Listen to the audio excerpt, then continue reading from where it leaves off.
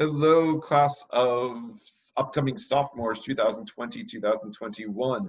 I am Mr. McCulloch, and welcome to AP European History. In previous years, I always go into the classes of the freshmen to talk about my class, myself, cast, scheduling, you name it. But obviously this year I couldn't, so I wanted to do a little video. It's really short. I'll try to keep it short and sweet. Well, let's talk about me. I'm Mr. McCulloch. I've been here at Hillsborough for about 14 or so years, and I'm excited for another year of teaching European history, AP European history. I've had great success throughout the years of getting my kids to pass. You know, my pass rates usually range anywhere between 75 and 90 some odd percent passing my class, or passing the AP exam. So with that said, let's talk about the class. The class is considered one of the hardest AP courses that you could take. We offer it in sophomore year because you guys are the best of the best of Hillsborough County. So, you know, we think you could handle it. If you go to other schools like Steinbrenner or something, you would have this course as an elective in senior year. Okay, but you guys can handle it in sophomore year. I know because I've heard a lot of good things about you guys. The course ranges from 1450 to 2010, and it covers a lot of different topics from all over Europe and the world.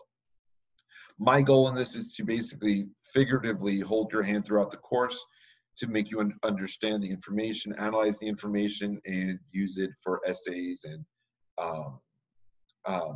multiple choice for the test, as well as just to have a greater appreciation for art, for history, for culture that we're going to be studying.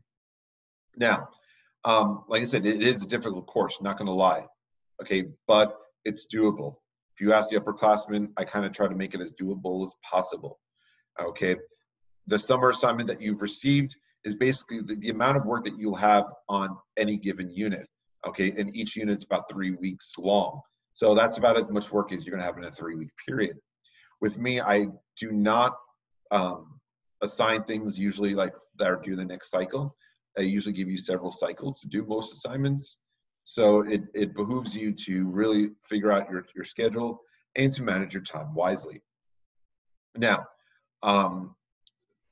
the summer assignment is divided up into 3 sections: Middle Ages, Exploration, and Renaissance.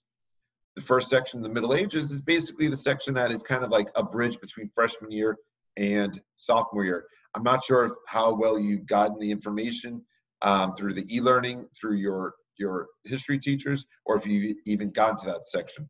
So just to be on the safe side, I kind of added that section to your summer reading, because you cannot understand what happens in the Renaissance without understanding what happens in the Middle Ages leading up to the Renaissance. Now, with that said, you know, please, when you're answering the questions, do not go like in great detail. Answer the question with some detail. You don't need to rewrite the textbooks.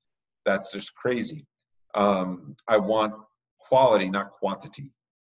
Now, the Renaissance section and Exploration will be a little bit lengthier than the Middle Ages. If you do have any questions while doing your summer assignment, just please feel free to contact me. The email's on your summer assignment. It's mr.mcculloch, MIKULEC.IB@gmail.com, but it's on there, so you can just reach me there. Along with that, also CAS. CAS, remember, I'm in charge of CAS for freshmen and sophomores. Please, if any hours that you've done, any activities that you've done for freshman year, get it done. Put in your reflections that answers the 6 or 8 questions that are listed. If it's creative, make sure you have a picture for the creative product as well as for any activity that is longer than 1 day, you have your time logs all posted in the reflection section. Okay, let's get that done. CAS is a requirement. You have to have CAS done by April of sophomore year. So you need to have 10 creative hours, 10 action hours, and 25 service hours with an extra 5 hours anywhere. Okay, if possible, get as much done during the summer so that you don't have to worry about it during sophomore year. Okay. Also, last thing, I'm also in charge of scheduling for sophomores. If you see any issues or you have any questions about scheduling, or you want to add or delete a class that you might want or don't want anymore, just let me know again by email. Lastly, I have some videos for you just below this of a little preview of AP European history, as well as some study guides for this first unit, for the first reading. So with that said, I'm excited to see you guys. I can't wait to August. Hopefully we're back in the classroom. Till then, bye.